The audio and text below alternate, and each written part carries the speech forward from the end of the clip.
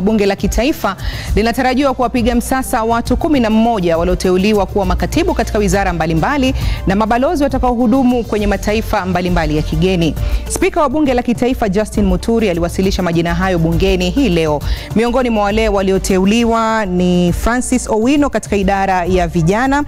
Esther Koimet atakayehudumu katika idara ya uchukuzi, na upande wa mabalozi kuna Serem ambaye atakwenda nchini Uchina, Manoah Esipisu akielekea Uingereza, Ndegwa Muhoro ameteuliwa kwenda Malaysia, Benjamin Langat akielekea Namibia, Luteni Jenerali Samuel Dhuita amepewa ubalozi wa Israel, Padi Ahenda aelekea Qatar, Balozi Peter Nicholas Oginga Ogego akielekea Saudi Arabia, na Johnson Kimani Ondieki akielekea Uturuki, na Chris Karumba Mburu ambaye ameteuliwa kuhudumu katika ubalozi wa Sudan Kusini.